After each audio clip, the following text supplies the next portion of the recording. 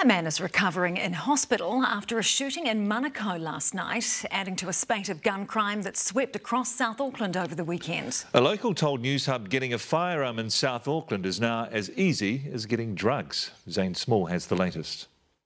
The location of the latest shooting in South Auckland, the Manukau City Lodge on Jack Conway Avenue.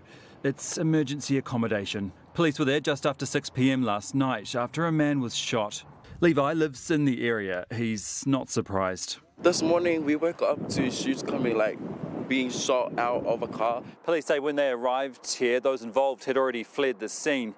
But about an hour later, they located the victim, who was taken to hospital with non-life-threatening injuries. Though I have spoken to someone who lives at the lodge here, who says there was a lot of blood. Police say they've identified those involved, but no arrests have been announced. It comes after several shootings across South Auckland at the weekend. A shotgun was fired at this address in Manurewa, and this house in Otara was one of 2 properties sprayed with bullets during apparent drive-by shootings. Police are investigating if they're connected.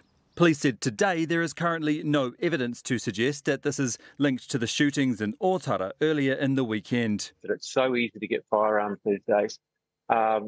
Really, it's about time we started to crack down a little bit more on that extreme violence. Levi says getting a firearm in South Auckland is now just as easy as getting drugs. It's not that hard, just like with drugs.